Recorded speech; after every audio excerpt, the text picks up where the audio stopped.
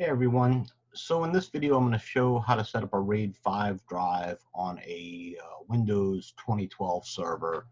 We'll use our server we have running here in Hyper-V that we've been using. So the first thing you want to do is right-click on it and go to Settings, so that way you can add some drives to it. So right now I only have my my OS drive, my C drive on here.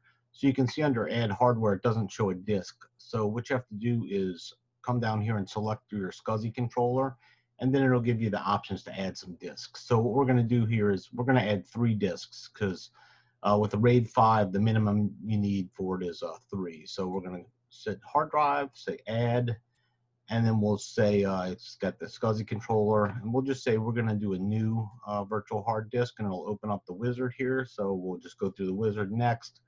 We'll go ahead and do a dynamically expanding disk next. And I'll name this one, we'll just name it R5 D1, so RAID-5 disk 1.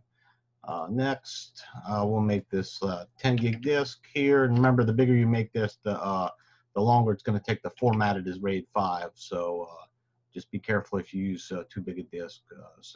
That's the first one. Next, and we'll say finish. So what I want to do is just go through this and create 2 more because we're going to need 3 of them. So we'll add another hard drive. I'll go through this one pretty quick here, and we'll say R5D2. Next, 10 gigs again. And when you're dealing with RAID, remember 1/3 of your disks are going to be used for parity. So we'd think if we pile all these together, we'd get a 30 gig drive or 29, something really close to that. But really, we're going to get about 20-ish or a little less because 1/3 of it's going to be parity used for that. In case a disk fails, it can rebuild it. So let's, whoops, too far. Last one here, R5D3. All right, so we have all our disks created here. So all right, so you can see our 3 10 gig disks that we have on there. So I'll go ahead and apply that and hit OK. So now we'll go into the operating system here. I'll just say connect. So we have it back there, and I'm going to go ahead and close out Server Manager. So what we need to do now is to go into disk management. So just right click on the start square down there and choose disk management.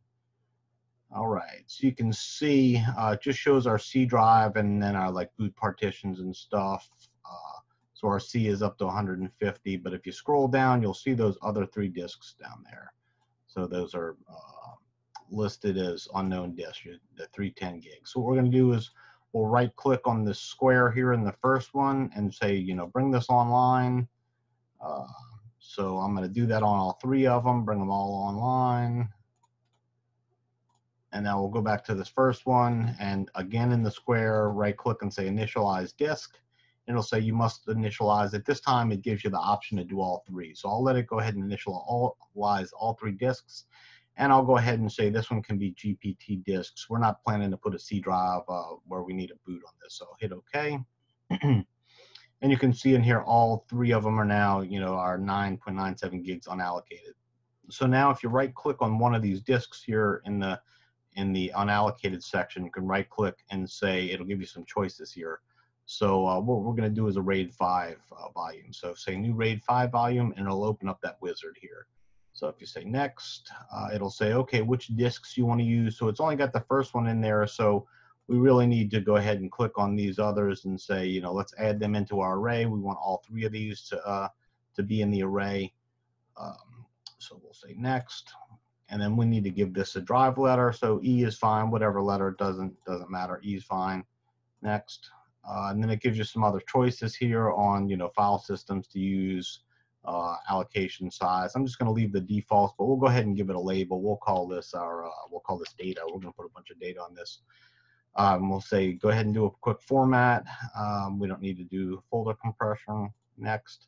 And you can see from the wizard, it's going to do the volume as a RAID-5. So let's hit finish, and it says, well, it will convert these basic disks to dynamic, which is fine. You won't be able to install operating system, except the current boot volume. Are you sure? Yes, that's fine. That's what we want. So just say yes. And then once we say yes, this will start formatting the disks here, so you can see it's marked them this green color here to kind of signify, you can see at the bottom that this is a RAID 5 volume, and it's going through and synchronizing all the data, the formatting on the disks here. So almost done. There you go. So now it shows it's healthy. So you can see this thing gives us a RAID 5 disk. And like I said, so we have 10 gigs, but you only get to use 20 gigs, which the system uses a little bit for itself. So it's a little bit under 20 gigs that you actually get to use from that. So there's your RAID 5, and you can see it in Server Manager in your Windows Explorer. I mean, if we just open this, so now I have a data drive, my E drive. It's just the one drive it made. It combined all those three, and it just works like a regular disk drive. You can create stuff in it, etc. in it. So that's it for how to create a RAID 5 drive on your Server 2012. Thanks a lot.